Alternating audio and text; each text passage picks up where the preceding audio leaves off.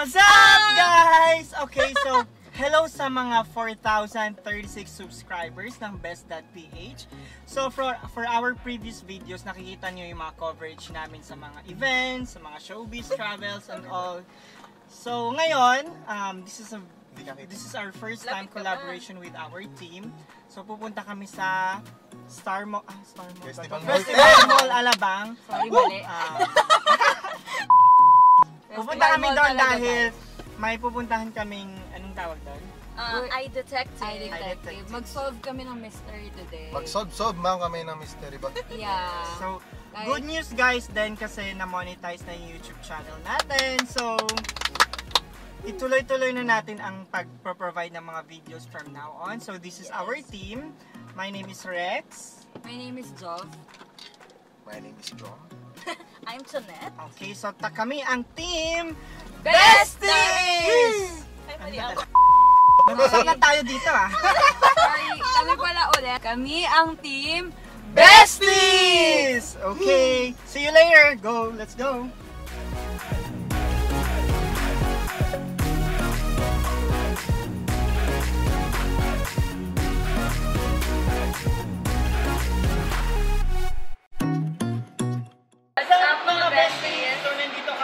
Sa 3rd floor Festival Mall, Alabang, sa may iDetective game, Sleuth Games Pages. Okay, so excited na kami dahil magsusolve kami ng mga mysteries.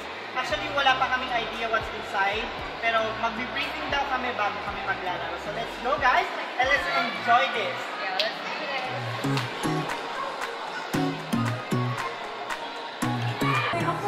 Okay, so dito sa entrance na iDetective Sleuth Game, you're gonna see some costumes na pwede kayo mag-take ng photos. And of course, these are the options na pwede nyong piliin for your challenge. So ano bang sinusuot mo dyan? Mga na bang detective? Okay, so these are fun kung gusto nyo magpa-picture and then, you know, for your Instagram.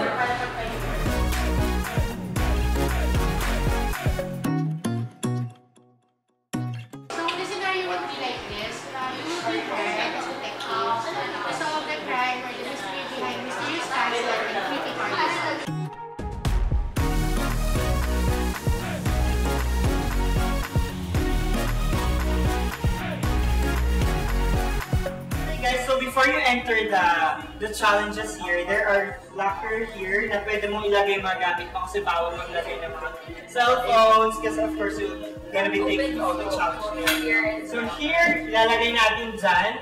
And then they have provided us, including your bag. So yeah, there. Yes. Are you good? Siyempre ilalak mo yan for your safety. And then, you'll be keeping this one for you. And then, binigyan kami ng mga blindfolds para before you enter the room, yes. And of course, we have chosen the middle lang naman kasi this is our first time to like do this kind of challenge. So we have chosen the creepy carnival kasi carnivalistic siya. Mukhang carnival. Talaga nang bukulat sa loob. Kaya lang guys, I'm sad to say bawal magdala ng camera inside. So, we will just try it out and then sasabihin namin kung ano yung experience namin. First, so are you guys ready to take the challenge? Yeah! Let's do this! Oh, blindfold daw. Blindfold.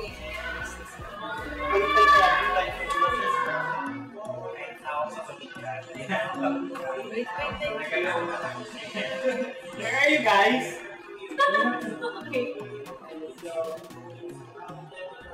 One eternity later.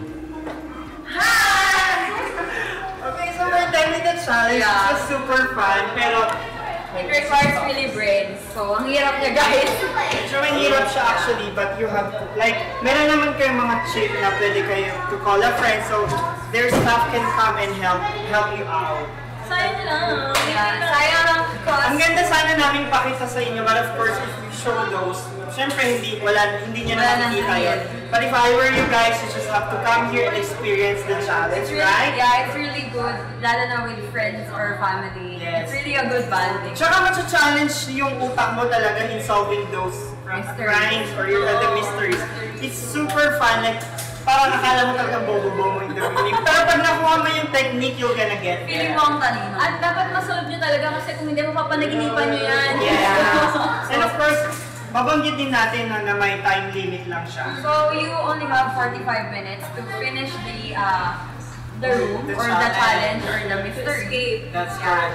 So, bale sa the Creepy Carnival na napili namin, we have like several challenges inside. Pero may dalawang rooms, 2 rooms, na kailangan mong gawin yung mga challenge inside.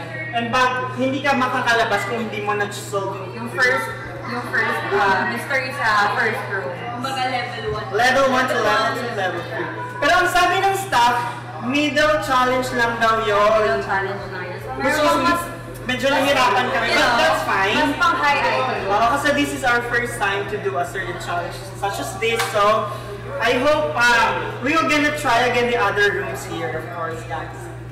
So yeah, you should. So mamaya ngayon, we're gonna have an interview. Yeah.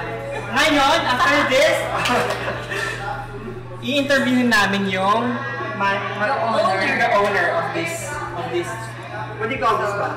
Of this Escape room. Owner of the escape room. So let's go. Let's meet her. Hi. I am I am the head for operations. And I'm for the rooms, I'm the marketing manager. We have 5 rooms. Okay. So the most difficult room is which is level 5 out of 5 is the mysterious castle. So it's the most popular. Yung nilagay nyo kanina, which is the Creepy Carnival, it's level 3.5. So for beginner siya, it will be abandoned school. First, MCS is abandoned school. Level 2. Then Creepy Carnival, 3.5. Hidden Museum, level 4, together with kaming games. Pareho sila ng level 4. And last is Mysterious Castle, level 5. For the rate. Mondays to Thursdays is 300 and for Fridays and Saturday, Sunday, we start at 500. Okay. 2 to 3 players, 500. Yes. Each. Yeah, 9 and above 400. So you can visit iDetective at the third level of Festival Mall. Nakatulong kami ng new cinemas and besides all the mall. Then we have our phone number, it's 244-9553. And our email address is management@iDetective. For all the escape room fanatics or hindi pa na-experience na escape room, sana you can try iDetective here at festival. It's facebook.com/iDetective Sleuth Games. Yes, iDetective Alright, thank you so much for having us.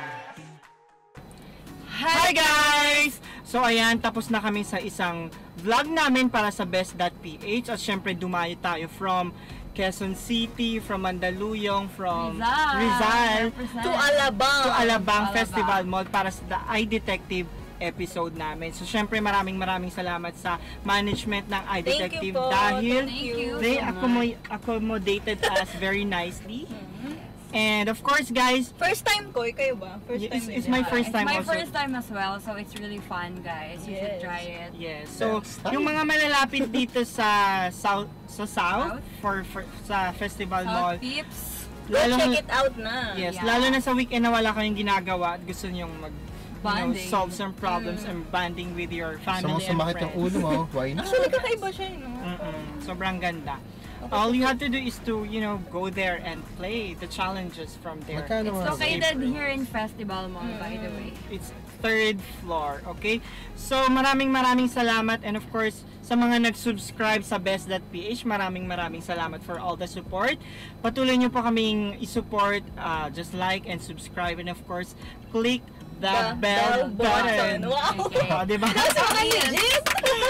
Para, ma-update Ma-notify kayo. Yes, ma-update kayo sa aming mga upcoming vlogs. Dahil marami pa kaming ipapakita sa inyo sa susunod na mga araw. And of course, if you want, may mga gusto kayong ipa-vlog sa amin, just comment down in the comment section. Yeah, just comment Whatever down. challenges gagawin namin yun. Challenges. Kahit kumain pa kami ng, kumain pa kami ng apoy.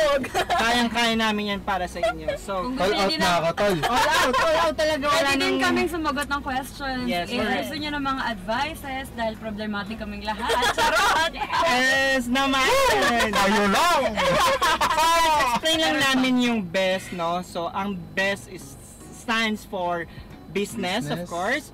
Kasi may mga iba kasing nag-i-invite sa amin na mag-cover sa mga events, sa mga business nila para i-feature sa kanila. So why not, 'di ba?